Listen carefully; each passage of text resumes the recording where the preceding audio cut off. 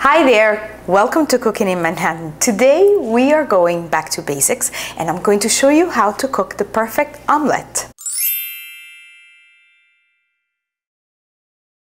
The ingredients are ever so simple.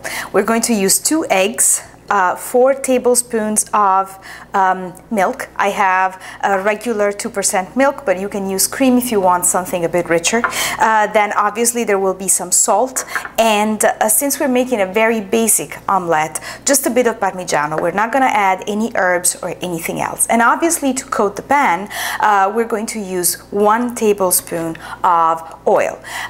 In French cuisine, they will teach you that you need some butter, but I find that oil makes for a lighter and less heavy flavor. The most important thing that you need, though, for your omelette really is a pan. I have a pan that I devote exclusively to omelets and eggs, and that's what they do usually in restaurants as well.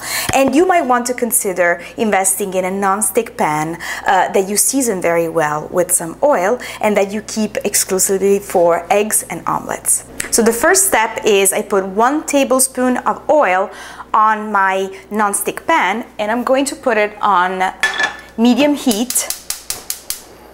Here we go. And in the meantime, I will mix all the ingredients. So first, the milk goes in. Then I'm going to crack open the eggs. Number 1. Oops, sorry, splattered a bit. And whoop! This splattered a lot. Sorry, guys. Okay, and then a little bit of salt. I make it a pinch of salt, so this is about it. And a little bit of Parmigiano.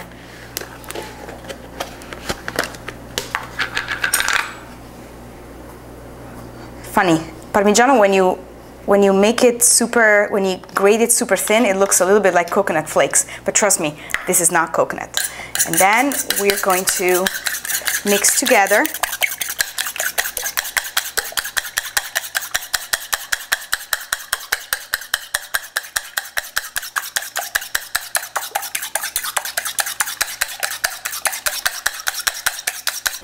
Okay, so the most important thing obviously for an omelette is the way you cook it. As you can see, the oil is already hot.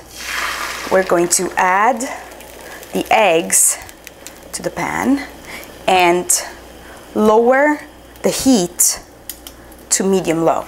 As you can see, it's already coagulating on the side. So what we do is we lift the side and then we let the uncooked eggs move to the side of the pan, like so. So you make sure that this way you cook all the eggs and all the liquid. Obviously, this takes some time. It takes about 2 or 3 minutes to actually have all the egg mixture cooked. So I'll show you the next step in just a few minutes. Now, traditionally, an omelette is not round like this. It actually looks more like a rectangle. So I'm going to quickly fold this side. As you can see, the eggs are golden on the other side. And then when I put it in the plate, I will fold the last angle of the omelette. So I will show you how I plate it just in a few more minutes. If you were to add any stuffing, any filling to this omelette, this would be a good moment to do that. You would basically place it in the center over here and then cook it for a couple more minutes to make sure that, for example, if it's cheese, it melts perfectly. But if you want to plate it and eat it as is, you basically fold it so that the first corner is about to go into the plate and then you fold it over. And so this is the traditional shape of an omelette, like you would eat in Paris, for example. As you can see, making a good looking and most importantly super fluffy omelette is very easy. But now let's give it a try. So as you can see, it is very fluffy. It's not flat at all. And then we'll give it a try. It's a little hot, so let me blow on it a little bit.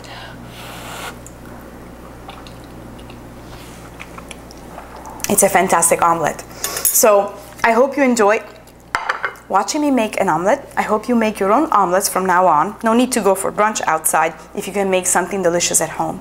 And I'll see you again on the next Cooking in Manhattan. But now, turn off your computer and get cooking. Ciao!